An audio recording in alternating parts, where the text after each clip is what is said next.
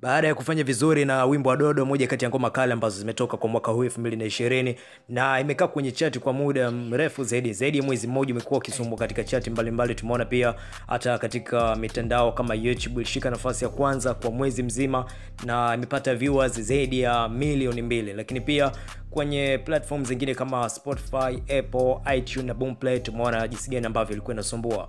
Kwa sasa hivi mwanamuziki Alikiba anajiandaa kuachia kazi mpya ambayo inakwenda kwa jina la So Hot, na kupitia social media ameshare cover ya kazi yake hiyo mpya ambayo inakuja hivi karibuni, na huenda anahitaji kufanya mambo makubwa zaidi kwa mwaka huu 2020. Katika moja ya interview zake ambayo alizofanya hapo nyuma baada ya kuachia Dodo, alisema mwaka huu ataachia kazi back to back, ikiwa ni tofauti na mfumo ambao yeye aliwekaga hapo mwanzo. Zamani alikuwa kwa mwaka anaweza kaachia ngoma moja, akaachia ngoma 2 na imekuwa imetoka.